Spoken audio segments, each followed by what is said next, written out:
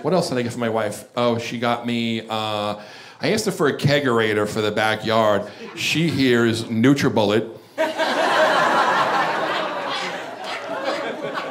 So I've been juicing on and off for the last year, mostly off. And with this NutriBullet, I've been putting things in my body that have never been there before. Like blackberry, kale.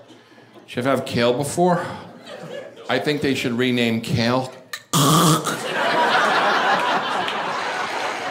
It's disgusting.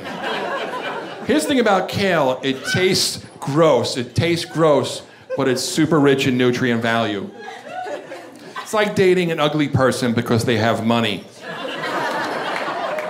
Therefore, if you're eating kale, you know it tastes gross, but you're eating it just because it's rich in nutrients, you're a whore. I remember my wife takes it out of the box. She goes, I'm gonna make us some kale smoothies. She comes back with these 2 puke green shakes with straws in them. She goes, I'll go first. I was like, go right ahead. She takes a sip.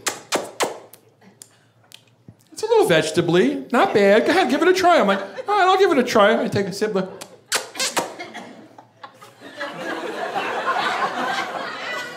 Did you shit in this? I had to brush my tongue for an hour.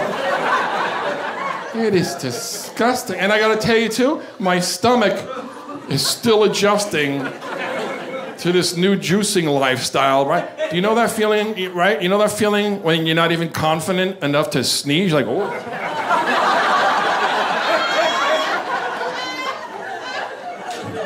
I have been going to bed at night with a washcloth in my shorts.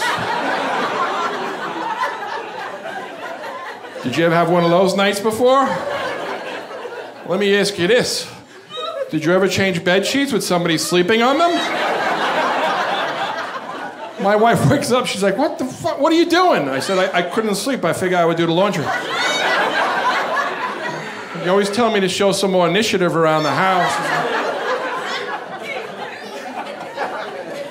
Roll over, bitch.